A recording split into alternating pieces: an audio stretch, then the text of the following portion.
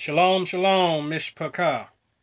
All glory and praises to the Creator, Yuhei and his most humble son, Yuhei Wafe, Bet Sophie, Yuhei Wafe. Welcome back to the channel, family. Today, we're going to talk about the topic of the kingdom of heaven.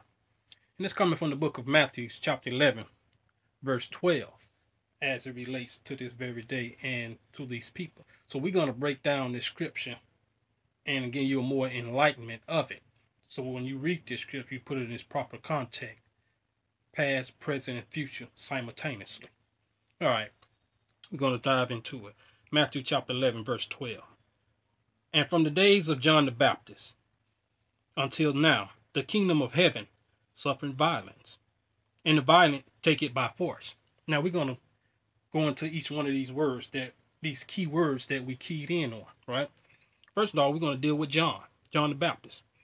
John the Baptist was born in the 1st century BC, and he died around about the 30th AD. So, and if you look at those dates on the Hebrew solar calendar, on the Holy Hebrew solar calendar, that brings us around roughly the 4th day, which is the 4,000 years on the Hebrew calendar. Now, from this very day back until John the Baptist will be approximately 2,000 years ago, right along with the time of Yahshua. They was 3 years apart, all right? So remember that, the 4th day, 4,000 years during John the Baptist. And also John the Baptist was a part of the priests coming from the tribe of Judah. So we already know who Judah is. We already know who Judah is. Judah is black onto the ground. All right?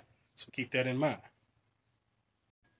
Now, the next word we're going to dive in is the kingdom, right? It says that the kingdom suffering violence, right?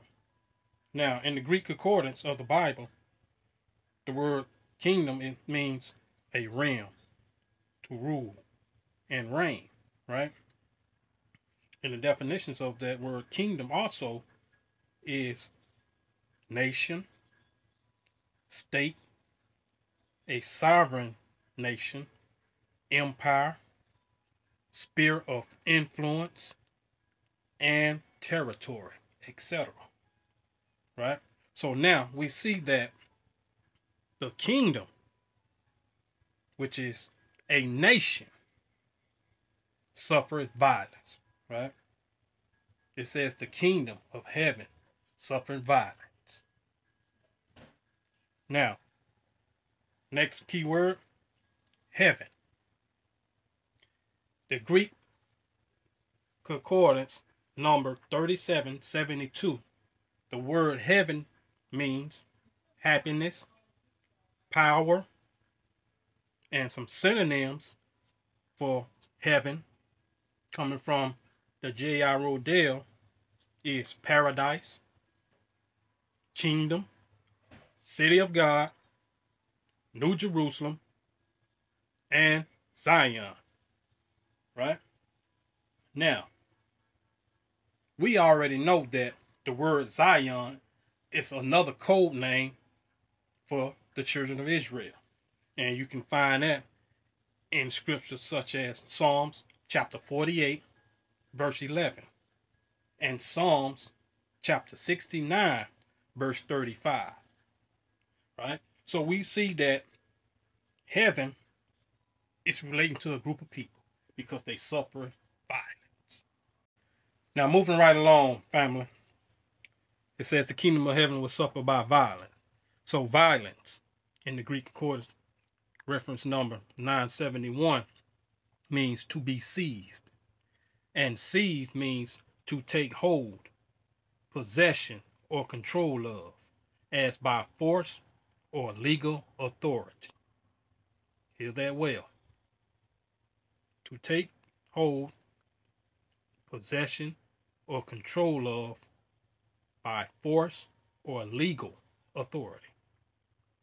And it says, and the violent, another key word, Greek number reference 973. Violent means a forcer. A forcer is a person or thing that forces. And a force is troops, army, legion, regiment, weaponry, and tax. Did you hear that?